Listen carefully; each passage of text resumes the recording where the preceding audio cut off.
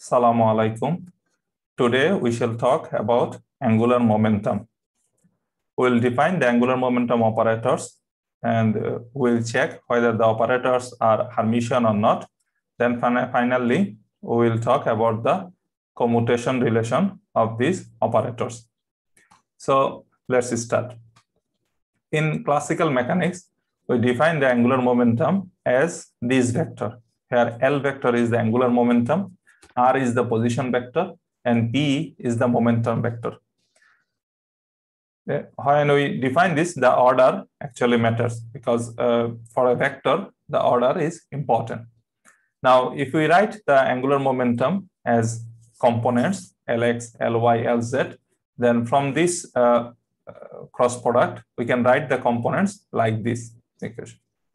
So we have Lx equal ypz minus zpy. Now, here the order actually doesn't matter. If we write it pzy and here pyz, it doesn't matter. But if you write like this, this is easy to recognize because we started with the x component, then immediately we have y, then z. So this is just like a cyclic. So if you have a cycle and the x, y, z, you can write, if you want to write the x component, then you start with y, then you have the z component of the momentum. This is what we have. So if you want to write the y component, you start with y, then you have z component of position, then you have x component of momentum. And the next in the next term, you change the order or change the components. So this is easy to remember, and this is how it is usually written. Now, to get the operators for the quantum mechanics, we replace these variables with operator because we know that for the position operator, we write it x hat, and for the momentum operator, we write it px hat. So if we write so, we have the angular momentum operators for quantum mechanics. Here, the momentum operator has three components, Lx, Ly, and Lz, and they are written like this. So this is y component of the position operator. This is z component of the momentum operator. Now, happily, here also the order doesn't matter because the y component of position commute with pz. That is the commutation relation between y and pz operators is equal to 0. But if we had here x and px together, that is important because this is not 0. This is equals ia squared. That is the one component or say x component of the position operator commutes with y component and z component of the momentum operator. See, this is same for all other components. So if you start with y, it commutes with pz and also it commutes with px. So here, actually the order doesn't matter. But again, if we write like this, we can follow the cyclic pattern, say x, y, z, and it is easy to write down. Okay, this is how we have defined now the operators. Let's check whether these operators are Hermitian or not, because whenever we have in operators in quantum mechanics, we first check whether they are Hermitian or not. Then we check the commutation relation with these operators. Now, we know that for quantum mechanics, all operator that corresponds to a physically observable quantity, that is a Hermitian operator. And we know the angular momentum operator is a Hermitian operator. So we expect that Lx will be Hermitian operator. But let's check it. So we start with Lx. So we write this like this. Now, if we put the dagger with these terms, then we will have these two terms. Now, whenever we have the dagger with the product of operators, we know that if we want to distribute the dagger with the products, with the operators, we have to change their order. So here, A was at the beginning, this is A dagger at the end. So if we like to write that, we have to write like PZ dagger, Y dagger. Similarly, here at the second term, PY dagger, z dagger. Now we know that the position operators are Hermitian. So we have x dagger equals x hat, y dagger equals y hat, and z dagger equals z. Similarly, for the momentum operators also Hermitian. So we have px dagger equals px, py dagger equals py, pz dagger equals pz. Since the position and momentum operators all are Hermitian, this is same. Their Hermitian conjugate are same to these operators. So if we write like that, we have this equation. Now, as I told you, the z component of momentum operator commutes with the y component of the position. So we can change their order.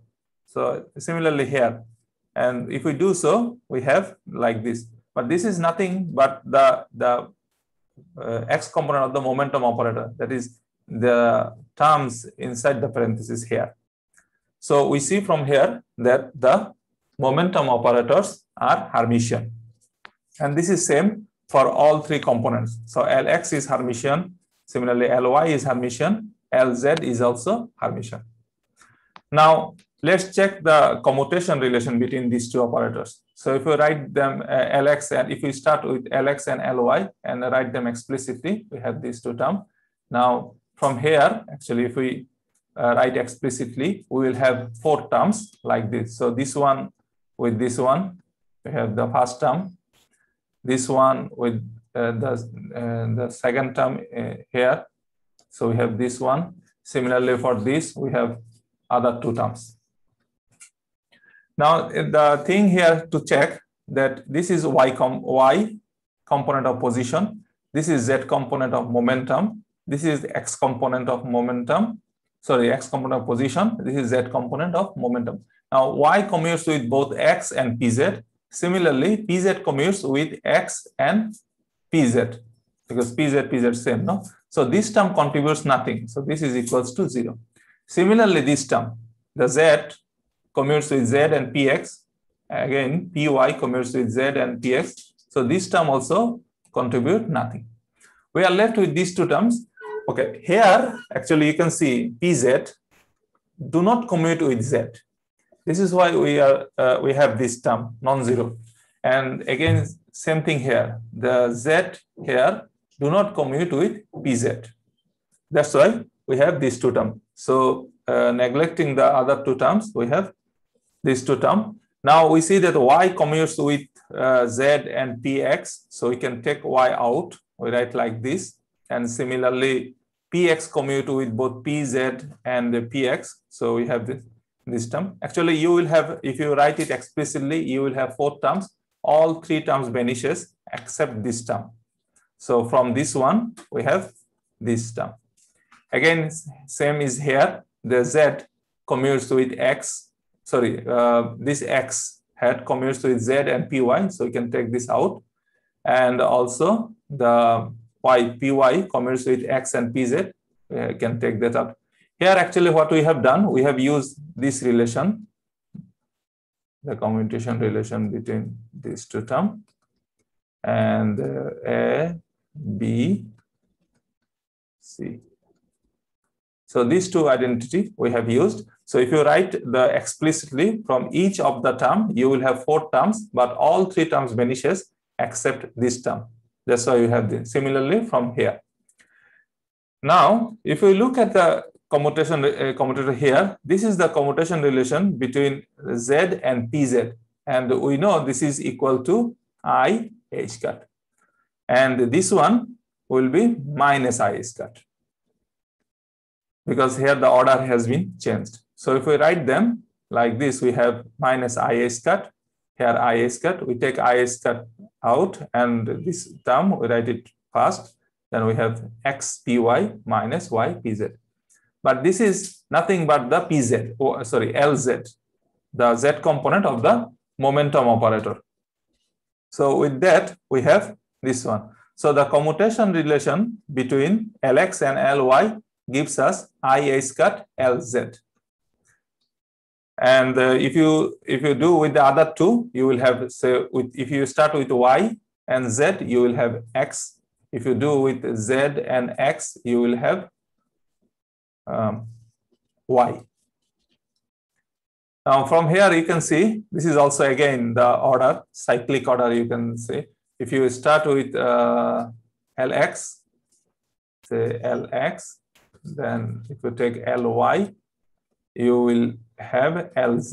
So any two you take orderly, you will have the third one. So Lx and Ly, you have Lz. Okay, you have I squared multiplied with. If you start with Ly and the Lz, then you have the third term Lx. Same thing here.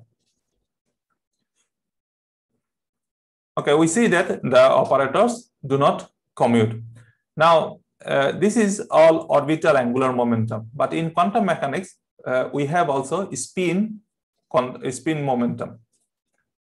So that spin angular momentum, and though we have derived the orbital angular momentum Lx and Ly, Lz from the position and momentum operators, with the components of the position of momentum operators, but spin is not like that. But spin also satisfies these equations.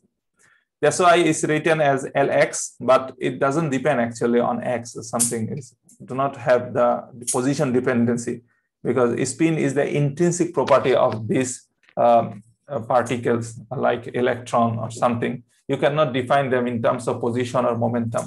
But what this does, this spin angular momentum also satisfies these equations.